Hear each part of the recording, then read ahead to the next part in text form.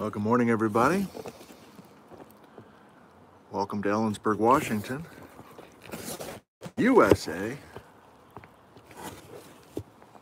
Japan.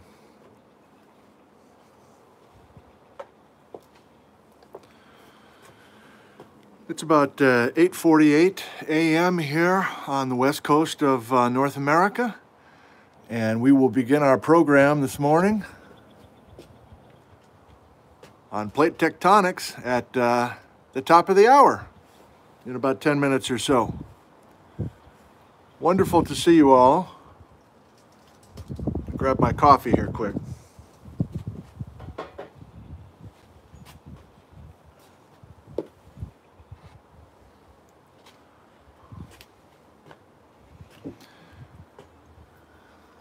New York.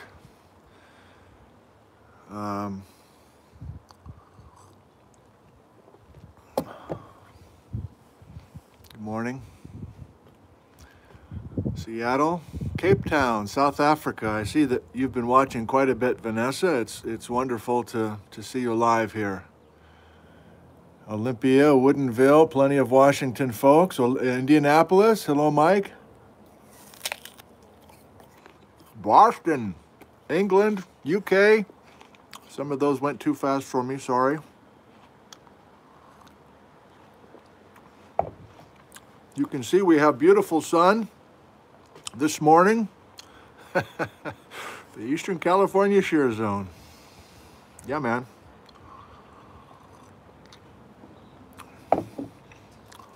I see the Good Morning Vietnam. I guess that's a joke. I guess you're not really from Vietnam. In fact, outside of Japan, I'm not sure we've had Finland, good morning. Not sure we've had Germany, hello. Not sure we've had a lot of Asian countries. I mean, we've got Qasim in Pakistan occasionally, but beggars can't be choosers. It's just terrific to have so many of you, Dieter, this morning. So we have sun. Brilliant sun, and I'm still, for these weekend sessions, playing the sun angle here. I think we're good for a while. There is a breeze. Oh, I've been busy. Last night it was almost dark, and I was out here screwing around with a bunch of cardboard.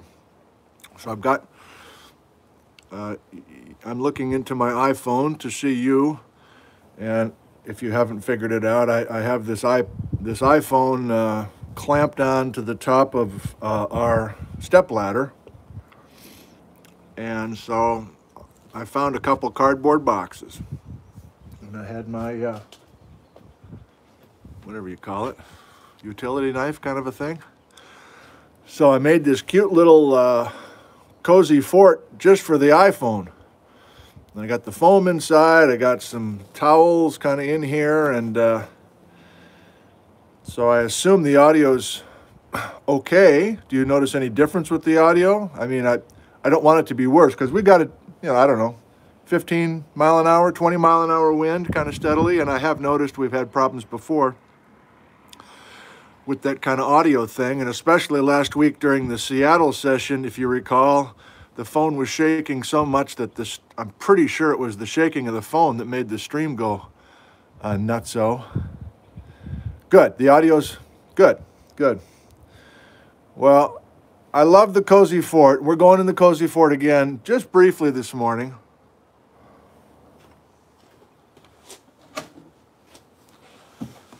I don't know. You win, I guess. I don't know. This isn't that fun. I like the going under the blanket with you, but I guess we'll try this. See if it kind of works. I have a couple handholds. I didn't even try it out, so we'll see if it works at all. But that's the experimentation this morning. There's no red flag this morning. There's no red shorts. Iowa, Patrick, good morning. Bellevue, Washington. Michael?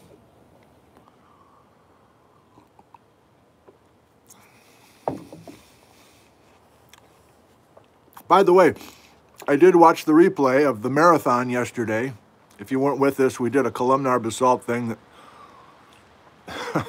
I was still going 90 minutes later from the start of it, started talking, and 90 minutes later we were still at it. So that was, I got to scale that back. That's just, things are getting too long. But anyway, I did notice, and I don't think it's an accident. Did you notice? At about 10:30, so in other words, about the 90-minute mark, it doesn't matter, just at 10:30 local time, it started buffering just a little bit. So that's 3 times that we've had this buffering problem, this streaming problem, here in Ellensburg at about 10:30 a.m.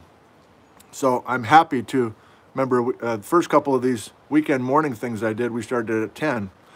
And then halfway through, a couple of you pointed out, it's busting up, it's breaking up about the same time. So, of course, I've jinxed it, but I think switching to the 9 a.m. start, which is early for many of you here on the West Coast, I think it was a smart move.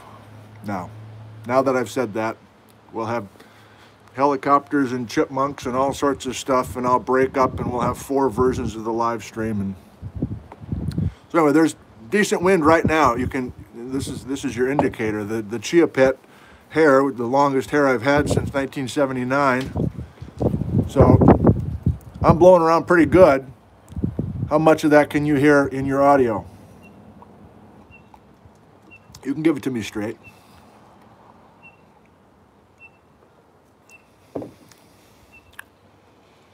A little, yeah. Well, I like being outside. A few of the early live streams I was in our living room, and it's like being outside. It's geology. You're supposed to be outside, man.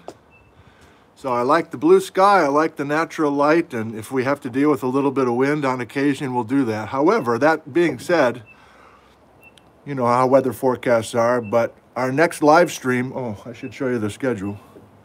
Our next live stream will be Tuesday night at 6, and it's supposed to be, 25-mile-an-hour winds. So I might have to go. I just, once we're above 25 miles an hour sustained, it's just a distraction. And again, I think the buffering starts again because the phone gets thrown around. So I might go into the front porch. We'll try that maybe on Tuesday if the forecast holds. But yeah, I've got a brand new schedule for next week.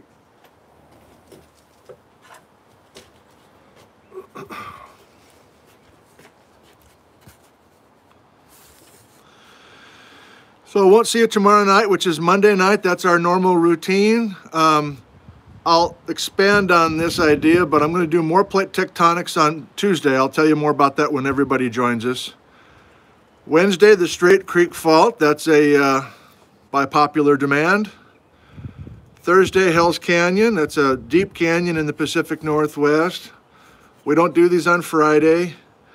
And then also by request, next weekend, things will get interesting, especially next Sunday. There may be some pushback next Sunday, but I'm a big boy. Literally, I'm a big boy. All right, we got about 4 minutes left. Who else we got here this morning? This morning's particularly loose. I almost fell asleep a few minutes ago. So I got some rough ideas, but this one is probably going to go more in the direction of where you want to take it. Elko, Nevada. Almost worked in Elko right out of grad school. Working for the gold companies there. Southern Cal. Do we have any kids besides Patrick this morning? Oh, Gavin and Miles. Yeah, of course. Yes. Hello. Good morning, Gavin and Miles, children.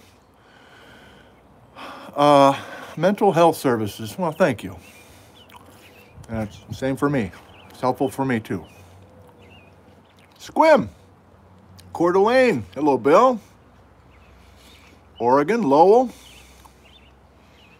On my little phone screen, I can only see about 3 of these at a time, and so when they zip by, they really zip by. Rick from Georgetown, Kentucky, good morning. I'll wait for another exotic location. Here's where you make one up. Kathmandu, good morning. Lethbridge, that counts. You guys speak English up there? JK. Netherlands. That counts. You all count. Tonasket. John, I need to learn more about your area. I had big plans to go up in the Okanagan and learn as much as I could this summer. Will I be able to go up there? Who knows? Connell, Colette, and Ava in Portland. Good morning. Nice to see you guys this morning. Did your parents wake you up for this, or have you been up since 5:30? Luxembourg, good morning. Elaine? Ellen?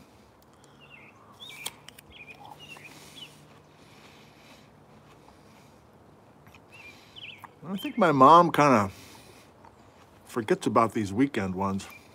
Maybe she's already checked in, but I should probably call her today, see how things are going. Okay, a couple minutes, let me get my thoughts together and we'll get started. Sound good?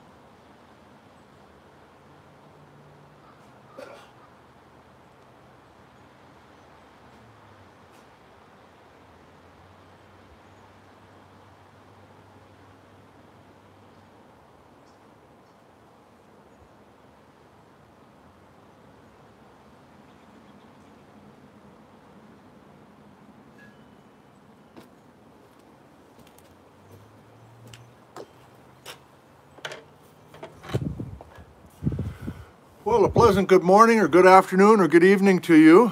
Thank you for joining us today.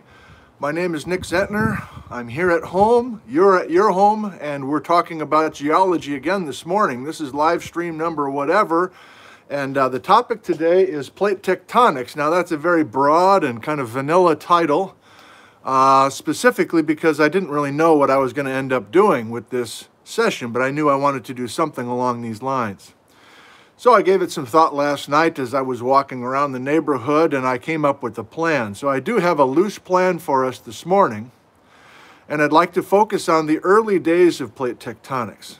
Primarily our goal with this session is to go from the early part of the 20th century with the proposal of Pangaea and Continental Drift to the exciting decade of the 1960s and look specifically at some things that happened during that decade to blow this whole thing open and to convert then from an old idea, continental drift, that didn't have much traction with many, to plate tectonics, which is fully embraced by all scientists around the world, or I should say most, I guess. Not everybody's convinced of anything these days, but we don't need to go there again today. So I mention all of that because here's the schedule I've put together for next week. And I would like to come back. In other words, I think there's too much to discuss about plate tectonics in one session. So I'd like to break things out and reserve Tuesday, which is our next live stream at 6 p.m. Pacific time, to talk about plate boundary activity, convergent plate boundaries. I'd like to talk about subduction on Tuesday. I'd like to talk about particular mountain ranges that result from plate tectonics. So that's really not our focus today. So do you understand kind of what I'm after today? We're going to try to be disciplined to basically, and let me say it this way, today we're looking at the oceans, because the discoveries on the ocean floor allowed us to understand that plate tectonics is really a thing. So maybe that's the way to say it. Today is ocean floor involving plate tectonics, and Tuesday is mountains and what's going on at subduction zones, etc. So if you want to stick with us next week, if the Straight Creek Fault intrigues you, that's an old fault that exists in Washington. We'll talk about it. Hell's Canyon in the Pacific Northwest on Thursday, and then 2 age dating lectures next weekend. Okay, so let's go ahead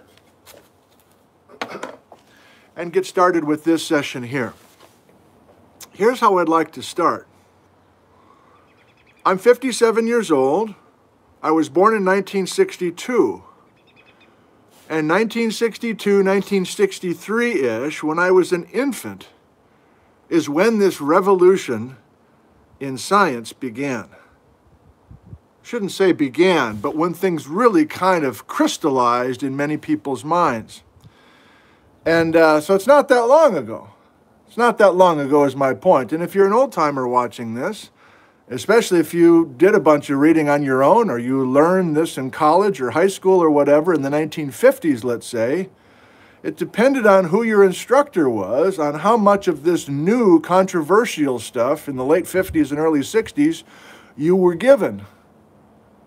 In my case, my first geology class, Geology 101, was taken in the spring of 1984. And I can still remember my professor, I'm not going to name him, on the first day of my Geology 101 class. I had just spent the whole summer in Montana in the mountains. I was super pumped about geology. I wanted to really try to get into this world. And his first message on the first day was, well, young people, it's 1984, Madison, Wisconsin, you missed it. 1960s, 1970s, there's been all this excitement, but the excitement's over. It's all been figured out. Plate tectonics, in other words. And I remember just being sad. Like, what? I'm just getting started and I missed it? I missed all the excitement? So, many of us get asked who influenced us with our teaching career and our teaching style and that sort of thing. And I have a few people to name, and my parents are big influences, but much of my style is based on what I didn't like as a student, and that I didn't like. And as a result, I'm always trying to say, let's look to the future. Think of all the unsolved things that haven't been figured out. But that guy chose to say it's all been done already. He kind of had a point. I know what he was trying to say, but it didn't work very well, at least with me, and I don't know if anybody else was that alert. So, in the spirit of that comment of that guy in 1984, I'd like right off the bat to share a document with you, or a publication, which has been on my bookshelf for probably 30 years, and I barely opened it until 2 nights ago. And it is an exciting publication. I don't know if you can find it online, or if you can somehow find an old copy of this. It's called Continental Drift, and Readings from Scientific American, with introductions by Tuzo Wilson. We'll talk about him in a second. Publication is Freeman Press. I don't know, is there a title page? This is the copy that was handed to me by Robert Bentley, who was a geologist here at Central for a long time. I guess that's all I've got for you. Copyright 1952, 1955, 1962, 63, 1968, 1969, 1970. So what's so exciting about this? Do you know about Scientific American? I don't even know if it still exists, but that was a main kind of popular science publication. And a lot of people read Scientific American regularly to stay up on the latest developments in science. The mind-blowing excitement for me is that these are the actual papers that were written in 1952 and 59 and when I was 62. And instead of the usual for me, which is reading kind of an account or kind of a summary of these developments in a book or a textbook or something like that, these are the actual papers. Carefully selected papers to show these major leaps forward in understanding. So I highly recommend, if you like this topic and you like the discussion this morning, to find Continents Adrift. And if you're brand new to the idea, kids, if you're brand new to this idea, are you aware that this is a map of our planet that looks familiar to us, but this is a map of our planet that doesn't look familiar to us? So there was a gentleman, and that's where we'll start this morning, in 1912 that proposed that there was a time when our planet had all the continents hooked together. And we'll look at a couple of animations in just a second in the Cozy Fort to show that. But this proposal of continental drift, where these continents used to fit together like a jigsaw puzzle, was first proposed by a guy named Alfred Wegener, a German scientist. So he goes to the whiteboard, and here's how I'd like to organize my little session here. And by the way, each of these live streams gets longer and longer, so no promises, but I'm going to try to really put the brakes on my part of this, because I know you'll have a bunch of questions, and some of them I might put off till Monday or Tuesday because we're talking about mountains then. But honest to God, I gotta start tightening up my version of this, or my portion of this. So Alfred Wegener in 1912 first proposed this continental drift idea. What's the idea? It's this, that the continents used to have a different configuration and they have now drifted into their present location. Well, that didn't go over very well with most scientists. And it's a sad story. Alfred lived through World War I, where nobody was talking about it because they were busy fighting a world war. And then in the 1920s, after the war, and in the early 1930s, Wegener was very busy trying to compile as much evidence as possible to prove that this thing called Pangaea was actually a thing. And it's a sad story because he passed away in Greenland on one of his expeditions. So he did not live long enough to see his ideas embraced. But of course, we share his ideas over and over and over again. Let's go to Continents Adrift, shall we? So these are some of the landmark papers in the 1960s. I'm kind of ahead of, no, I'm not, forget the context. Let me just show you some maps. So here are some classic maps that show what continents are those? Africa and South America. They fit together, and there's some geology that matches on those two continents, and that geology only makes sense if you fit the continents together. We've already done this, by the way. We had a supercontinents live stream, so you can go back to that if you want more. I love the simplicity and the beauty of these maps. Here's another one. Let's get North America and Europe properly arranged, says Alfred, and we can make sense of that geology. Find another one for you. That'll do it for now.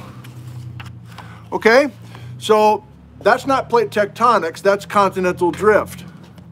And continental drift and Alfred's proposal assumed that these continents were drifting by moving through the ocean floor. Alfred and most of the scientists in the early part of the 20th century assumed that the ocean floors of the world were flat and they were dead and they were boring and they were lifeless, and that if you want to move a continent, say these people 100 years ago, you have to somehow think of a continent as its own boat. That boat has to be, there has to be an engine on that boat, and that boat has to like push its way through, displace the ocean floor that's static. And of course, if you're a mathematician or a physicist, that doesn't make any sense. So the whole thing about continental drift just kind of went away. Oh, by the way, we had another world war. Okay, so now we're down past World War II, and we're into the 1950s. And nobody's teaching Pangaea, nobody's teaching continental drift, I don't think, in any classrooms at any level around the world. And then we're after World War II, and now we have technologies to make detailed maps of the ocean floor. And I'm not sure you recognize this name I have in 1956, Marie Tharp. You might have to Google her. You might have to find some excellent short videos on YouTube about Marie Tharp. She has deservedly gotten a lot of attention in the last few years. Why? Why weren't we giving her attention 50 years ago? You know the answer. She was a woman. A woman? Doing geology? Ha! Say all the men back in the 1940s and 50s and even 1960s. In fact, when she was plotting up these beautiful maps of the ocean floor based on this post-World War II data from the bathymetric surveys that we were gathering, sonar, things like that.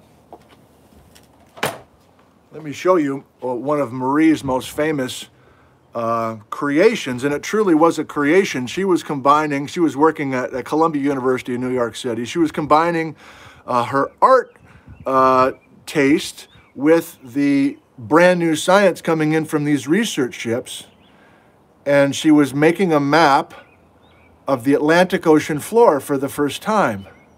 Now remember the context of this. Everybody assumed up until Marie's time that the ocean floor was dead and everything else. And yes, there were many other people involved, but I'm focusing on Marie for a number of reasons. The most obvious of which is she was not acknowledged at the time for any of this work. In fact, if you watch a few of those things on Marie, her ideas and her even her work was kind of viewed as girl talk. That's the phrase that sticks in my memory, at least. So we don't need to go there. So this is the Geology 101 textbook that I still have from the University of Wisconsin, 1984. Kenneth Hamblin. And I want you, first of all, to, I'm going to zoom in on the price tag here. You see how much this textbook cost in 1984 from the University Bookstore on State Street in Madison, Wisconsin? Different time. Different time. Textbooks now cost more than $100 easily.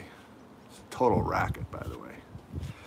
So just on the inside, whatever you call this, front piece or something, was Marie's work. And if I can push in here, you can see how artistic this is, but also how incredibly accurate it is. And oh my goodness sakes, what is this woman telling us? What is this woman showing us? The ocean floor actually has mountain ranges? That this mid-Atlantic ridge, which turns out to be the biggest mountain range in the world, we didn't even know about it until the 1950s? Are you kidding me? Are you effing kidding me? So that's why Marie and her colleagues were such a huge part of this story. So the main storyline is that it's not till the 1950s that people start going, well, wait a minute now, maybe that guy talking about moving continents, maybe there is a chance that's right, because we see that the ocean floors look mountainous. And then that sets the stage for when things really go nuts and the door just gets blown off this whole thing. Harry Hess was the first guy to look carefully at Marie's maps, and there were some other surveys, etc. And Harry was the first guy to say, well, maybe this is a place where we're actually creating the seafloor. Maybe that's a place where you actually crack the ocean floor and new stuff comes up. And Harry is basically saying maybe the ocean floors are actually alive. Maybe they're actually moving. Maybe it's not continents pushing through a static ocean floor. Maybe the continents and the ocean floors are moving together. And I'll finish the narrative, and then we'll get into some specifics. Just 2 or 3 years later, these are two very big lines here. J. Tuzo Wilson, a Canadian. If you were with us yesterday, I was talking about this lecturer, this professor, this geophysics professor, Stephen Morris at the University of Toronto. He is the J. Tuzo Wilson professor or whatever. So that's the same school that Tuzo Wilson was at. And also Vine and Matthews were using brand new discoveries about magnetic field reversals and how The magnetic field of the Earth has been swapping back and forth between normal polarity and reverse polarity, and how that record is laid out beautifully on the ocean floor. So I can try to draw some of that for you, etc. But to finish the narrative then, really by the mid-1960s, many of the major connections were made. And at the same time, Tuzo Wilson is finding the same seafloor spreading signature and moving of ocean floor and destruction of the ocean floor off the coast of Vancouver Island, out at the Juan de Fuca Ridge. And at the same time, Tuzo Wilson is saying, well, we've got this hot spot out in Hawaii, and there's a moving plate and a trail of older. So it's all kind of coming together in the 1960s, which I think you've heard. But again, to see these actual papers with these quite basic, look at this. So this is from a get the date on this. This is J. Tuzo Wilson in April of 1963, the actual Scientific American article where he's first kind of proposing what we now view as an obvious thing, that we have seafloor spreading. You know, I'm a baby now. I'm not even 1 year old, and this guy's doing this and showing all these relationships. And I can only imagine being a farmer sitting in your living room, and you got your new Scientific American, and you're like, what is this? What is all this about? It must have been terribly exciting. You know, there's no animations at this time. There's no internet at this time. There's no television coverage at this time. This is more stuff from Tuzo Wilson in 1963. He's even got, I love this, I didn't even know this. He's got a fault, the Great Glen Fault in Scotland, and the details of it. And then he's got that same fault in Nova Scotia, the Cabot Fault.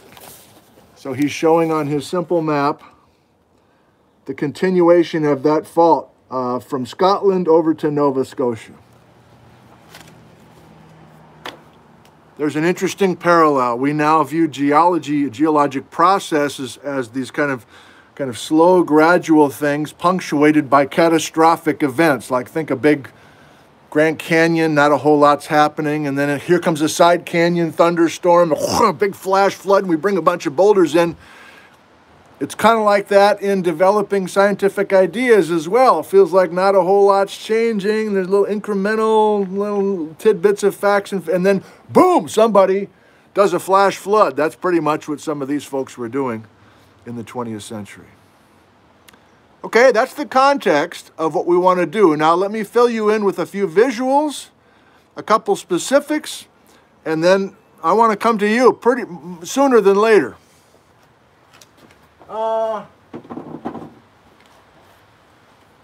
So let's go to this other whiteboard and help you see then how we view the difference between continents and plates. And I can do some stuff on the chalkboard, mostly based on your questions that you have, I think. So here's a cross-section that I use pretty regularly in my classroom. And it shows the Mid-Atlantic Ridge, that totally unknown mountain range, unbelievable, until the 1950s. New York City, San Francisco. So, of course, this is the North American continent.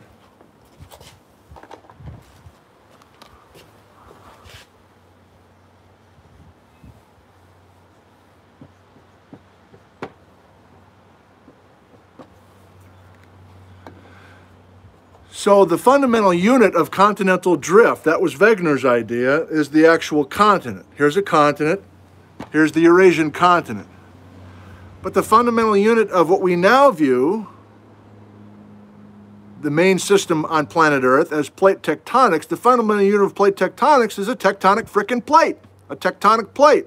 Well, what's the difference then between a tectonic plate and a continent?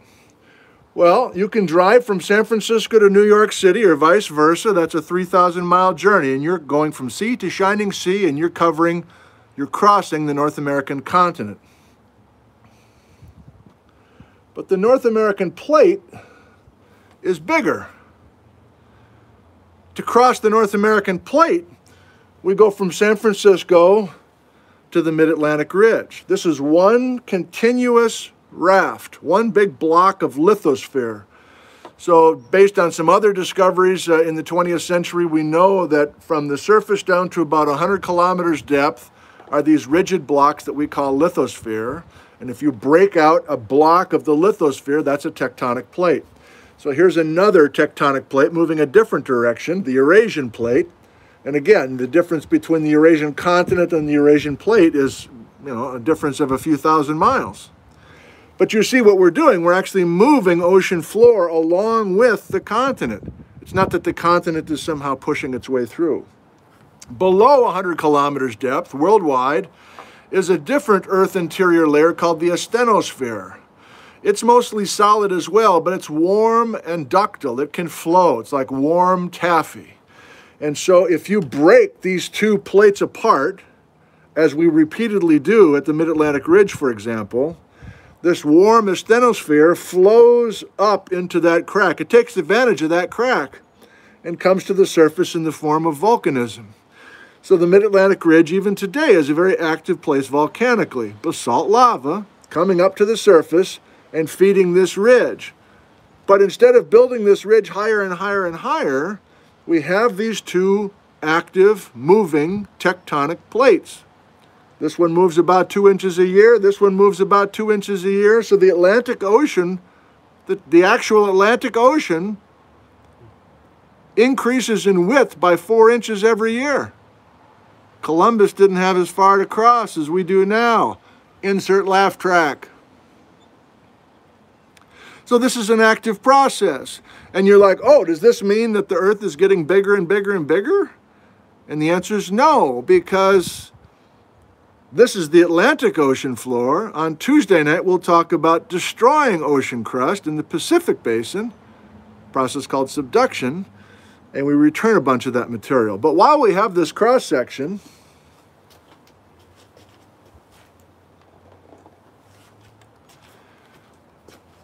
and I'm guessing some of you, especially if some of this is new to you, you might go, well, wait a minute, I thought you said Pangaea was a thing.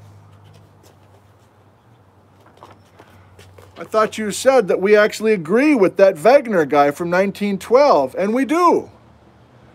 And you're like, but wait, I thought, I don't have another hand here, but you can see the Atlantic Ocean in the bottom picture, hopefully, and you can see that during Pangaea time, the Atlantic Ocean did not exist.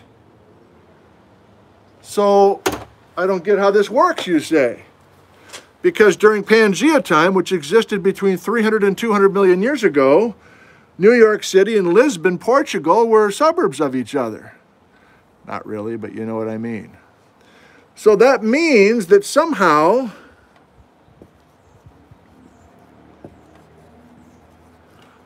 all that stuff in green, which is essentially the floor of the Atlantic Ocean, that has to be crust that was created since Pangaea started to break apart, and that's absolutely true.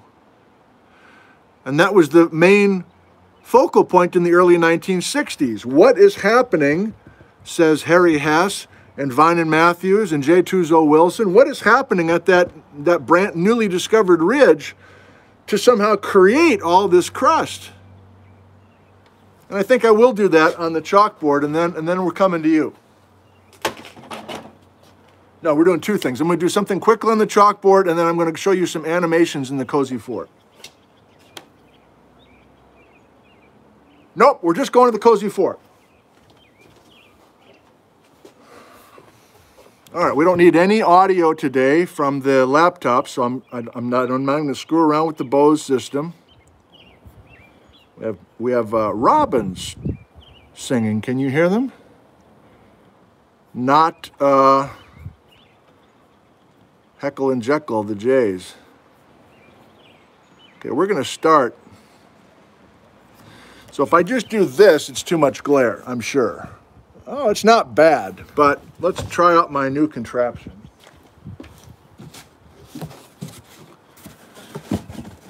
Don't drop the laptop. Don't drop the laptop. Don't drop the laptop. Don't drop the laptop. Oh, crap. This is still not going to work. Don't drop the laptop.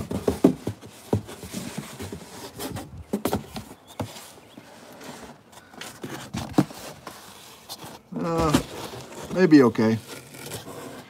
So this is Marie's work. This is her classic work, but I can zoom right in. Look at how much detail she has. Awkward. Oh, I can't hear, yeah.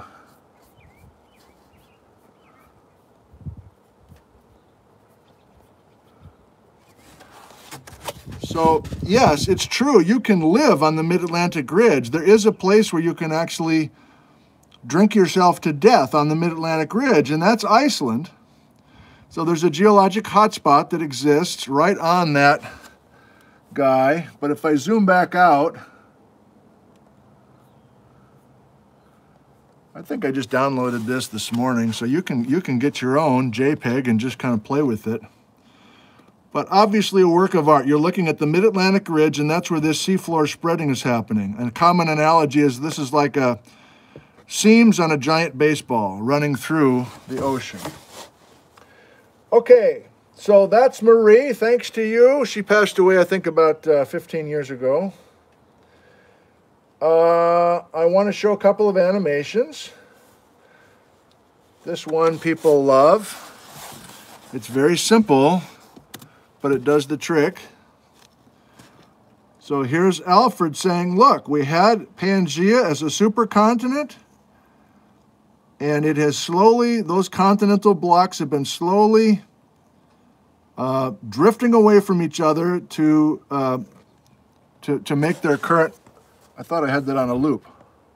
We'll do it again. So you may have questions about what you see here. This is movement that we now know is for sure in the last 200 million years. We'll do it once more. You'll notice that India is doing some kind of crazy dog paddle to the north. That India used to be connected to Antarctica as well as Australia. There's continental shelves in light green. There's the continents themselves in dark green. Okay, next one. I've plugged this guy's YouTube channel before, Christopher Scotese. S-C-O-T-E-S-E, I believe. Christopher Scotese's YouTube channel. He is a pro at making these kinds of animations. So this is also just kind of focusing on continental drift. I need to control this one. Oh, this is not going to work. I can't get my hand in there. So he's got definite continental positions even before Pangaea. Let me go back in time. So this is all cartoonish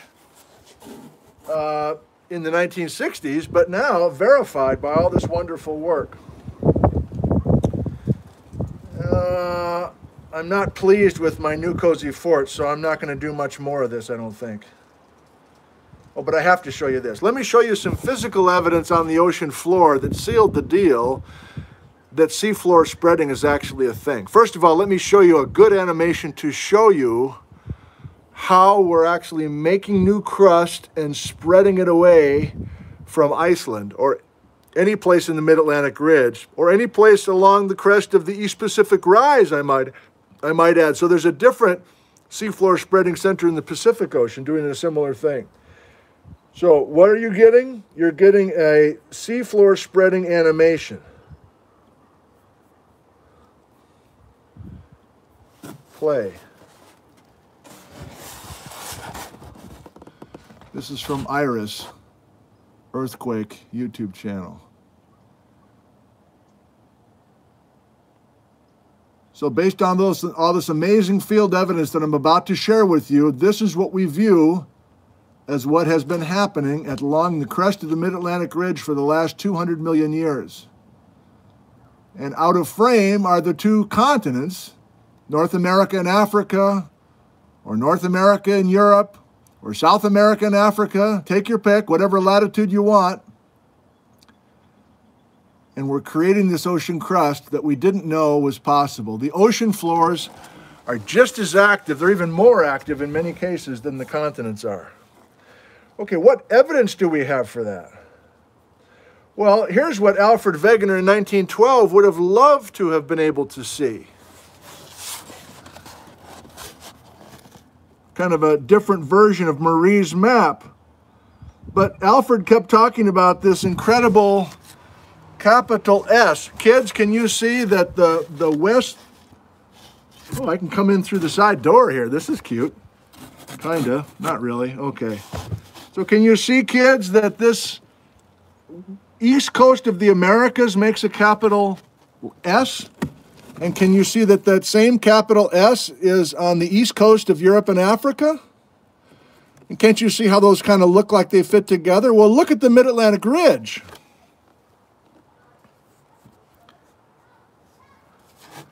And now look at what we actually make discoveries of. So also in the 1950s, there was sample collection.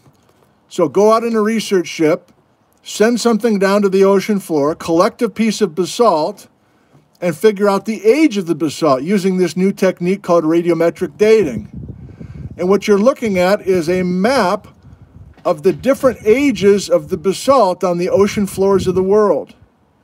And you'll notice that red, if you can read the scale at the bottom, red is brand new lava, all the way back to greens and blues, which are lava that's hundreds of millions of years old. But there's a perfect symmetrical pattern on both sides of the Mid-Atlantic Ridge and at both sides of the East Pacific Rise. Again, these colors are different ages of the basalt on the ocean floors of the world. And when you get information like that, it becomes very clear that something gradually and consistently is happening. And what we're talking about is creating new ocean floor. Now, what's an obvious question by looking at this map? To me, the obvious question is, why is the red narrow in the Atlantic and so wide in the Pacific? And what's your answer to that question? Correct. The spreading and the creation, I'll say it differently. The Mid-Atlantic Ridge is spreading faster. Incorrect. Let me try again. I'm distracted now by Bijou inside. Sorry. Let me focus back on you. You're more important than Bijou. Temporarily. The spreading of the East Pacific Rise is faster than the spreading of the Mid-Atlantic Ridge. Can you see why? These color bands are wider because we're making more crust every year, or every century, or every 1,000 years. We're making more crust, and it's spreading faster than we are in the Mid-Atlantic Ridge. And then you say, well, why again are we not, getting bigger and bigger as a planet? And the answer is, even though we're spreading faster in the Pacific, we're also destroying all that crust around the edge. You've heard of the Ring of Fire, and we'll talk about that next time. There is no destruction of ocean crust currently in the Atlantic because of where we are in the supercontinent cycle. All right. Still not pleased with the cozy fort. That wasn't as fun as the blanket, was it? All right. I want to show you one more.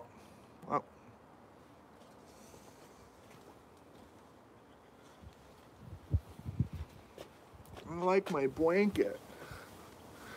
I like my blanket, even though I don't know how to use it properly. I like my blanket. Plus, we're together. Easter Bunny, is he still around? All right, I'm going to show you. Again, this is J. Tuzo Wilson doing all this, writing all these papers in the early to mid-1960s, including him seeing properly the bathymetric stuff on the floor of the Pacific. Always have that sagging problem. Don't say it. And so now we understand you can create lava even without a spreading center. You can create lava with a geologic hotspot, says J. Tuzo Wilson. In 1963, he could see it. And even though we still struggle with the origin of these hotspots, we definitely know that this is a thing. Now we're out in the middle of the Pacific Ocean, totally unrelated to our seafloor spreading, and yet this is another way to generate volcanism in an ocean basin.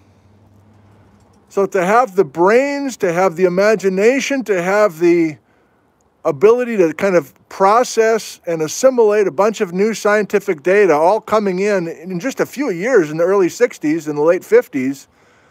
Amazing that a guy like that, J. Tuzo Wilson, and Vinan Matthews, and others who I'm sure I'm not mentioning, were able to put this all together. And I must say, it's possible that I'm just out of it, but it's also possible we haven't had a big leap forward with tectonics worldwide since the 1960s. I mean, actually, that's how I'll wrap this up. Yeah, this last thing I'll do.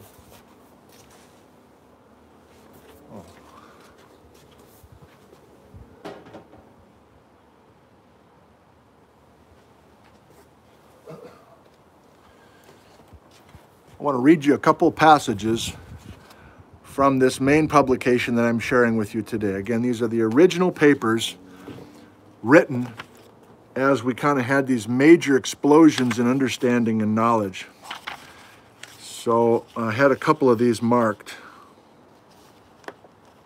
This is in the preface of this book. This is J. Tuzo Wilson writing this in December of 1971, so this is almost a full decade after he first started publishing on this. 1971. Today, many Earth scientists believe that within the past decade, a scientific revolution has occurred in their own subject. As before, the new beliefs do not invalidate past observations. The new beliefs depend upon reinterpretations of geology and geophysics, and they demonstrate the interdependence of the two disciplines. The acceptance of continental drift has transformed the earth sciences from a group of rather unimaginative studies based on pedestrian interpretations of natural phenomenon. Wow, slam. He roasted those guys. Into a unified science that is exciting and dynamic and that holds out the promise of a great practical advances for the future. So, like many of these things, there was tremendous excitement in the air. I was like, oh my God, we cracked the code on all this stuff. It's just going to be a couple of years before we figure out how to forecast earthquakes and volcanic eruptions and all sorts of other things, because we've done amazing things just here in the 1960s. And I'm not sure we've done, as a science, I'm sure we haven't made these major leaps that rival those major leaps of the 1960s. Okay, 9:40. I did a little bit better than yesterday about keeping this under wraps. It's time for live Q&A. If you're brand new to us, we have more than 630 people. If you're brand new, this is a live Q&A session. I'm talking to you in real time, and type in your questions, uppercase please. It'll be easier for me to see. And when I watch the replays on these, I always feel kind of bad that I didn't catch all the questions, and some of the really excellent questions just slipped through the cracks. I hope you understand.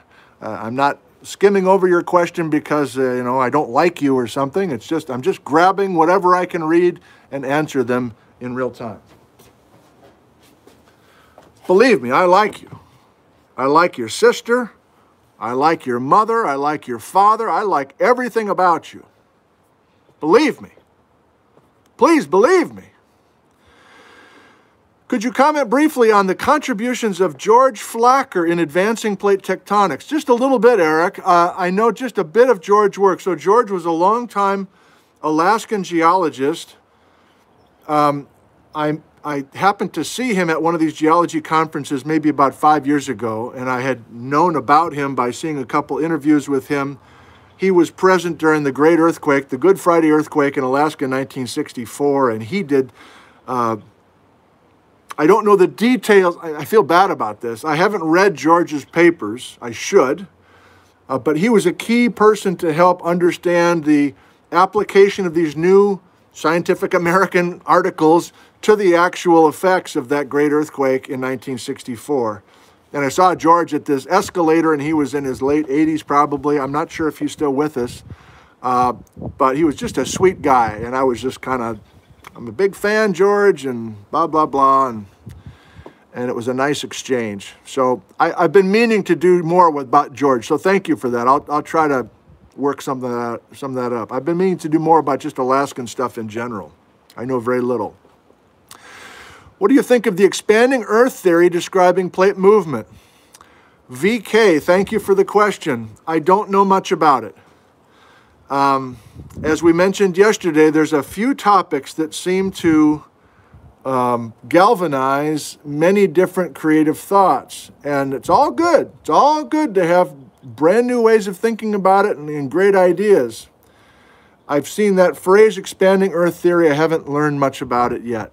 I'll put it on my list. Thank you for the question. What are some theories on what is driving the plate movement, says Robert. This is probably me, Robert, being out of it. I'm not a geophysicist, and I have trouble reading those papers when I get motivated to read them. So I think I need to meet the right person by email or in person who can synthesize the last 50 years of Earth interior discoveries and help me see what we know now about driving these plates. I'm basically still in the 1980s as far as my understanding, and I don't think we understand what's driving the plates. But we might, and I'm just out of it. So you'd think something would reach me if it was a major breakthrough in understanding what's driving these plates. I don't think it's there yet. What happens when a spreading zone goes under a continent or goes away or continues? Spreading zone goes under a continent. Yeah, well, we've been toying with that idea a little bit on the West Coast here in Washington. And we used to have a much bigger spreading ridge, the East Pacific Rise, which was offshore of the Pacific, of our coastline. And we have gone over much of that spreading ridge. I think the simple answer is there are fingerprints of that on the continent. The crust starts to crack open.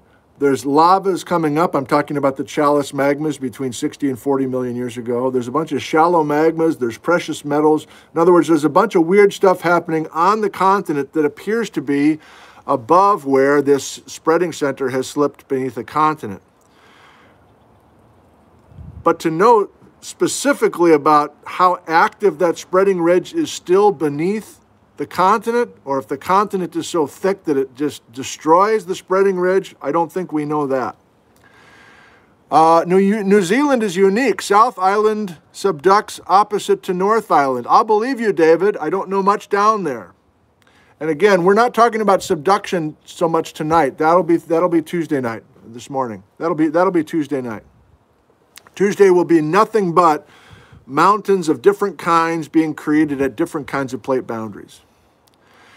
I was just wondering, says Dieter in Salzburg, is Island getting those 8 inches a year bigger too?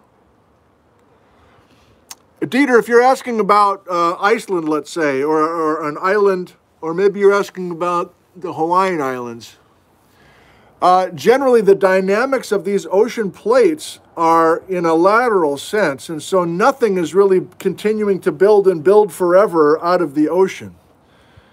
That's the best way I can describe it. So these plates continue to move, and so our piles of lava kind of have a finite time frame before they get moved away from the heat source and they no longer build. That wasn't a bad answer, actually, in my opinion. When will the Pacific and North American plates consume the Juan de Fuca plate? 10 million years from now. We've kind of discussed that in previous episodes. What are your thoughts regarding convection cells in the mantle? Yeah, that's all we have. Again, with my limited background, that's all we have. You have convection within the mantle. Wilson was describing that in 1963. And you have these lithospheric shells being sent in different directions on top of those convecting cells. I don't know, are those convecting cells real?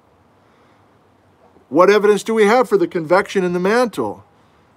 If it's just a bunch of P waves and S waves and other kinds of grainy little images that I can't understand, then there's an impasse there. What are your thoughts?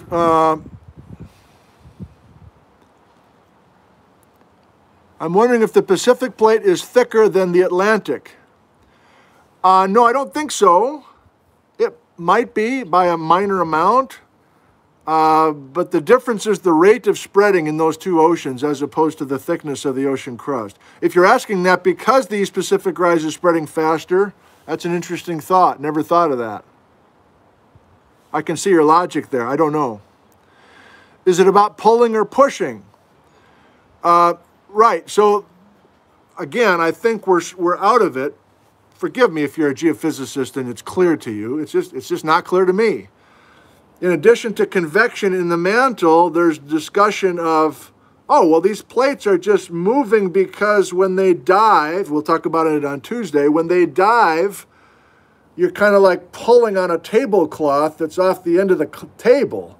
And so you're going to accelerate the movement of the tablecloth by gravity basically pulling on the end of the tablecloth. Or are we truly pushing the tectonic plates away? I don't see how that's possible. But again, I don't have the physics or the math to really back up my instincts. I think some do have that. Well, I know people have that background. But it's not communicated very well to guys like me. Iceland, is it possible it was a result of an asteroid impact and not a subsurface hotspot? Jeff, those are ideas that are certainly out there. We're really talking about the origins of hotspots. And are hotspots a direct result of something striking the Earth's surface? We can't rule that out, but it's difficult to find good evidence for that. Can I try to explain the old way of explaining tectonics in geosynclines? Well, Bill and I are the same vintage, I think, and we did have some geology classes as undergraduates in the 1980s where, I don't know, have you had a college professor who's kind of about 30 years behind the times and they're teaching stuff that they taught 30 years earlier? Maybe that's me, I don't know. But I remember taking a couple classes from people at the University of Wisconsin, which was an excellent department and a lot of forward-thinking, excellent people. But yeah, I had a professor talking about eugeosynclines and geosynclines, and I was like, what is this? So in other words, before the 1960s, I'm not going to do it very well here, but the idea is you make mountains by just loading the crust with sediment. And then you have another part of the continent that's kind of doing the opposite. So you kind of have this building and this, in other words, it was all just kind of a shell game of where you're putting the sediment. There's a bunch of terms. I remember writing them down. I probably still have my notebook. Eugeosyncline. Memorized it for the test, but even then it didn't didn't make a lot of sense to me. Do they know which section of the ridge Silesia formed? Section of the ridge. Silesia is a big Icelandic shield volcano that used to be on the East Pacific Rise off the coast of the Pacific Northwest, and now it's been added to the edge. There's reconstructions of where Silesia was and what section it was, but everything's been overrun and destroyed. Will Iceland split in half? Christopher, yes, it's being split in half every day. And I've never been to Iceland. That's on my list. Like most of us have a list of places we want to go before we leave planet Earth. I'd love to be in Iceland, and you can go to the rift itself where you can actually see the Eurasian plate on one side and the North American plate on the other. And there's now GPS receivers on Iceland, and you can document, yep, that town is going that way, that town is going that way, a couple inches a year. Pretty cool. Marianas Trench, question mark. That's coming on Tuesday, those trenches. But they do a nice job, again, with this publication. They start with some papers from the 1950s. Can I find it easily? And one of the guys, so this is a decade before acceptance or major things about tectonics. Yeah, this guy here. What's his name?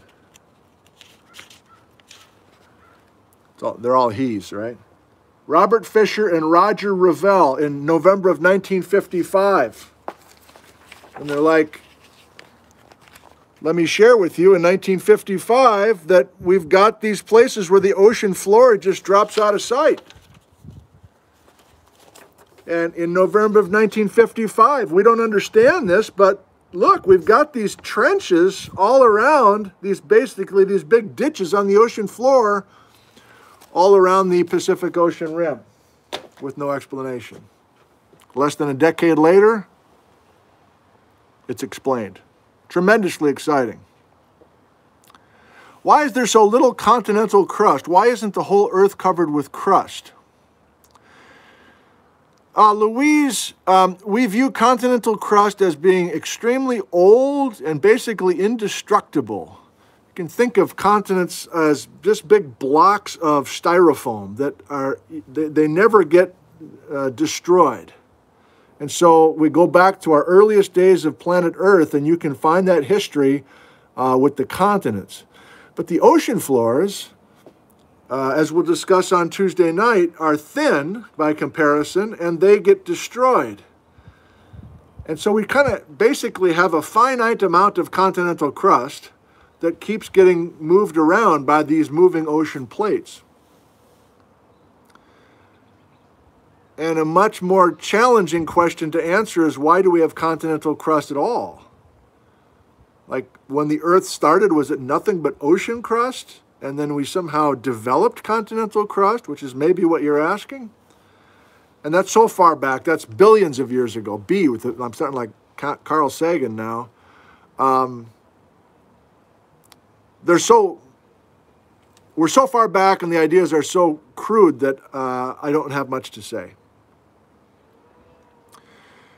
Could the Yellowstone hotspot temporarily escalate volcanic activity in the Cascades as it went by? Yeah, I suppose it's possible. Tough to prove that. I see your logic. Mariah, 8th grade. Who is current woman geologist doing great stuff? Well, if you go to, thank you for the question, Mariah, who lives at Dry Falls State Park. I'm part of a faculty of professors at Central Washington University, the geology department. I don't know what the latest count is, but it's 2/3 women, and 1/3 of us are guys. And a generation ago, pretty much all the departments were men. And so just in the academic world, there's amazing amounts of work being done by women. Thankfully, this is an inclusive field now. And people of all backgrounds and genders and everything else, we just need smart people. It doesn't really matter what your background is. And there's a climate now where everyone is listened to. So I can't think of somebody. Well, Tanya Atwater was ahead of her time. She probably should have been on this list. So Mariah, if you're looking to Google somebody, look up Tanya Atwater. No relation to Brian Atwater, by the way, but Tanya was in the 1970s, in the late 1960s, at Santa Barbara, doing major work on the San Andreas Fault. And currently, I just can't think quickly, but you don't even really see men versus women anymore. There's just everybody's presenting interesting work. And that's a sign of progress, isn't it? I'm not even going, who'd you listen to at the 10 o'clock hour at this conference? Oh, some woman. I mean, it doesn't even enter your mind. It's just like really good talk or terrible talk. Doesn't matter who the person is. There's good and bad everywhere you go. Does it mean that the Pacific plate is being destroyed faster than the Atlantic one? Yes, Evelyn, and please tune in on Tuesday to get more details there. When will the Pacific and North American plates consume? I think I just answered that. What are your thoughts regarding convection? Answered that the best I can. Am I back where I shouldn't be? I am back where I shouldn't be.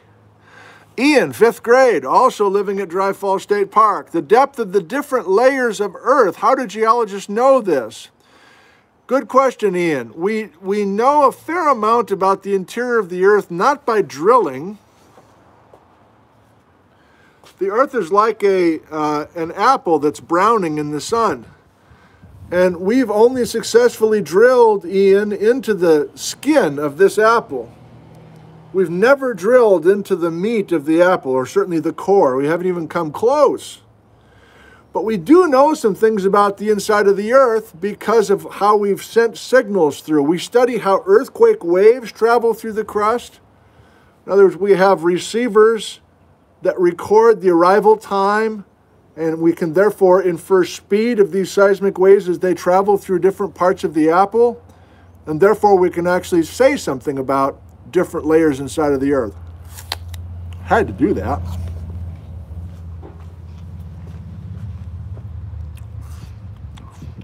My mother, don't talk with your mouth full. Too late, I do it in every live stream. Just spit apple on my monitor, which I cleaned up for you after you shamed me about how dirty my screen was. Did you notice? Is the Gulf of California the result of North America going across the Pacific rise? Yeah, pretty much. How much do plates vary in thickness? Any relations to hotspots? There might be some variation in plate thicknesses, but in general, the plates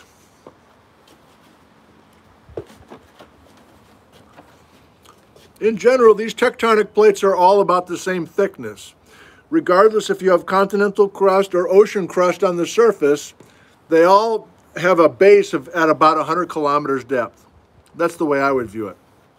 So it's like we had this huge lithospheric shell that's 100 kilometers thick, and this would only work if you grew up in the upper Midwest maybe. Then you just take a big ice chipper and you just break off pieces, slabs of individual pieces of ice, so that you can finally get that sidewalk clear after the slush has frozen and it's 5 in the morning and you've got to go to basketball practice before school. Sucks. Unfair. Gavin, age 11. Are the east-west lines visible on Google Earth in the Pacific related to spreading?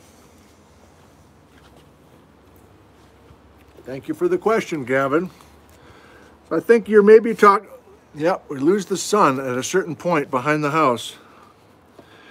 I think you're talking about these east-west lines that cross a spreading ridge. And I think that's why the analogy is giant seams on a baseball, because it kind of looks like the stitching of these seams. If you've ever looked at a baseball, I should have a baseball as a prop. Never thought of that. The best way I can explain that, Gavin, is you're taking something straight, like a line, and you're trying to curve it or stretch it around a ball. Very difficult to take something that's straight and have it stretched over the surface of a planet. And so as a result, it breaks into all those little east-west cracks. Each of those is like a San Andreas fault. Each of those is a transformed plate boundary. So that's a major feature that Marie was able to show us with her beautiful science/art. The African rift is continents drifting away. More of a comment, really, Jim, than a question, but that's true. What is the Mid-Atlantic Ridge, says Daniel. It's a place where the ocean crust in the Atlantic Ocean is being formed. So this is the Mid-Atlantic Ridge. It's named pretty well. It's a mountain range. It's a ridge that's running right down the middle of the Atlantic Ocean. And so we're constantly making new ocean floor at the Mid-Atlantic Ridge, and then we're spreading it in opposite directions. And that animation that I showed you in the Cozy Fort hopefully showed you visually what's going on there. It's a very loud person walking next. Of course, she's 23 and she's by herself, and yet she's talking very loudly. How about 3 or 4 more questions and we're done? I got to go hiking today. It's going to be a hard hike. I got to stretch out.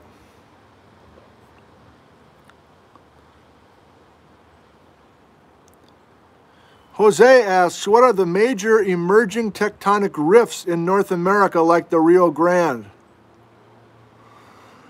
Yeah, Jose, I again, it's kind of tied to North America crossing the East Pacific Rise, but Nevada continues to spread. The Rio Grande Rift in New Mexico continues to spread. That's a major portion of North America that continues to stretch. And if that spreading continues for a few more million years, that's going to be a new ocean basin. And California will be separate from the rest of North America. Thank God.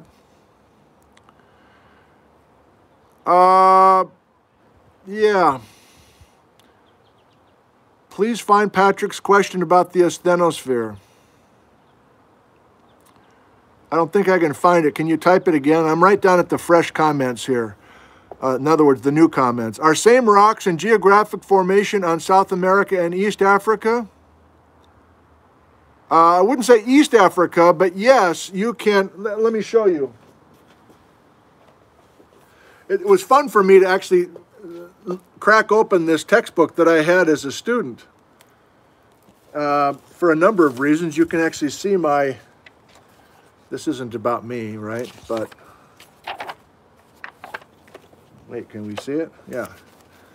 So I had my little yellow highlighter pen, 1984, watching the Salt Lake City Winter Olympics, I remember. Doing my homework, trying to be a good little student, you know, getting into this geology thing. So that's, you know, this is back when there weren't kind of high quality illustrations. We have Patrick's question yet? There it is. Let me read Patrick's before it scrolls away. Patrick, age 6. Is the asthenosphere all one piece covering the Earth, not broken into plates like the lithosphere? Yes, Patrick. Because, Patrick, can you think of something? Do you know what taffy? Have you ever had taffy? And if you put the taffy in the freezer, and then you take the taffy out of your freezer the next morning, it's going to be like this. The frozen taffy is going to be like lithosphere. And then you take this, Patrick, and you take your frozen taffy, and you have your safety goggles on, and you go bam. And the frozen taffy breaks into a bunch of pieces. That's really what the lithosphere is about. Frozen pieces of taffy broken into pieces. But Patrick, the asthenosphere is the same taffy, but you didn't put it in the freezer. You put it in the microwave. Or you left your warm taffy out in a windowsill with a lot of hot sun in your front porch.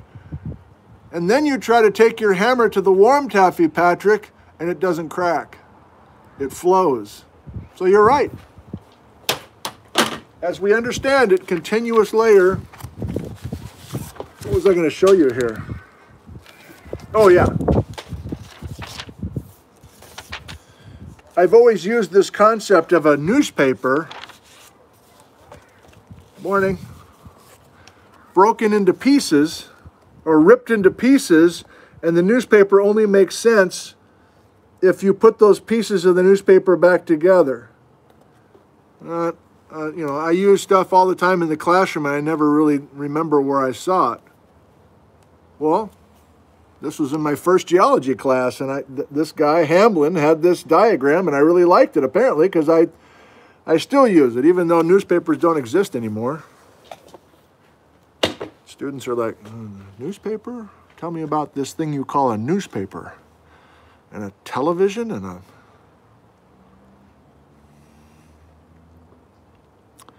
Okay. I'm going to look for one more kid question and we're done. And a toast.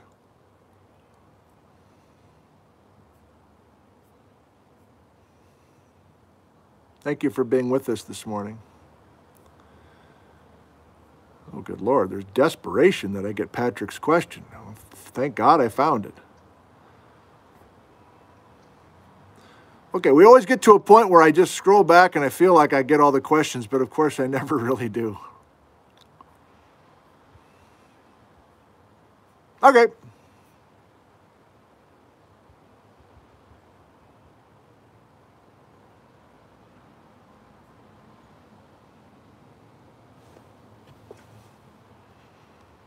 from all that I can see, I've addressed most of them. A toast for you before we sign off. This is the schedule for next week. You are welcome to join us, of course, anytime that you like. If you enjoyed today and talking about plate tectonics, we'll do more of it on Tuesday night at 6 p.m. And we're going to be focusing on pretty much the margin of the Pacific Ocean and where we're destroying the ocean crust and where we're making mountains. Basically, all the mountains of the world are now explainable using our plate tectonic mechanics. Straight Creek Fault on Wednesday, Hell's Canyon on Thursday, and both Saturday and Sunday morning next weekend, talking about how we actually come up with ages for these rocks.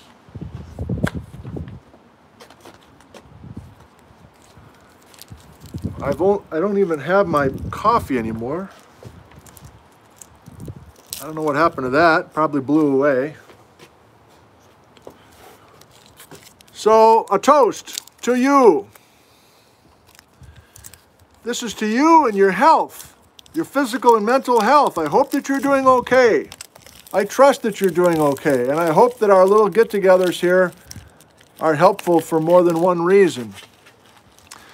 And hopefully the health of all family members and all friends and all co-workers and everyone in your community are doing well. Here's to you.